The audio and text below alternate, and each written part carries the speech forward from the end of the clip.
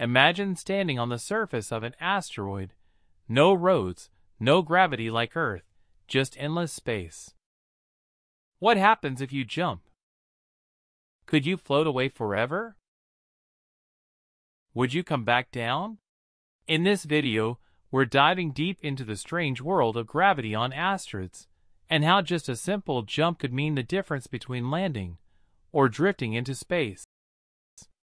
Gravity holds us down on Earth. But it's not the same everywhere. It depends on two things: the mass of the object and how far you are from its center. Asteroids, being much smaller than planets, have a lot less gravity.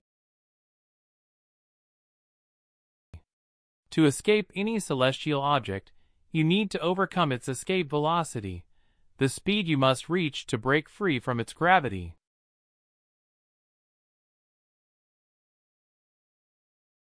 For Earth, that's over 11 kilometers per second. But for small asteroids, it could be just a few centimeters per second. Let's take Calçada, a real asteroid about 500 meters long. Its gravity is 60,000 times weaker than Earth's. That means you could literally jump at normal strength and never come back. Astronauts must anchor themselves for this reason. Vesta is much larger.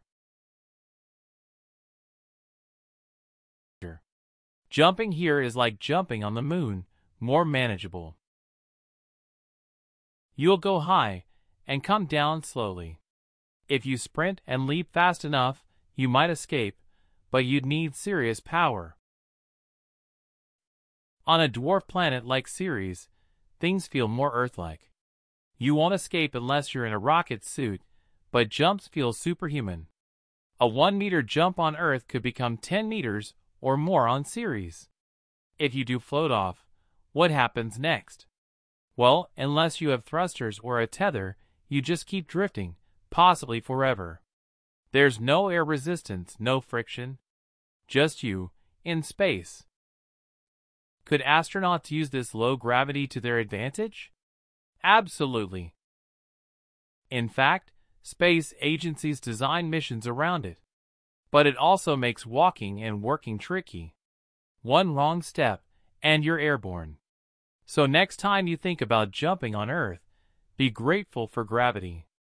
On some asteroids, one little hop might send you on an endless journey through space. Asteroids may be small, but they sure mess with the rules of physics in big ways.